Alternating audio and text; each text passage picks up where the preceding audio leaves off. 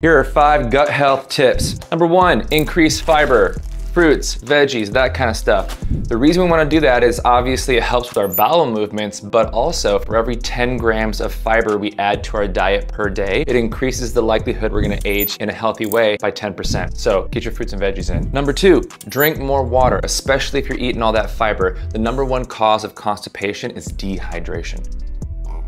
Number 3, increase physical activity. Not only does this increase blood flow to the muscles you're working out, also to the muscles in your digestive system. Number 4, this one's an important one. Keep your stress levels low. When we're constantly flooded with stress hormones like cortisol, cortisol's job is to shut down non-vital systems in our body so we can think our way out of a fight or flight situation. Non-essential being digestion. So keep your stress levels low, meditation, read a book, get good sleep, that kind of stuff. Brings me to the last one, which is get a good night's sleep, because we only recover from our workouts when we're sleeping. So if you have a hard workout and your body's sore, and you have a tough day at work and your mind's fried, and then you stay up all night, all you're doing is just adding to the stress your body's trying to manage. Don't forget to follow me for more health and weight loss tips.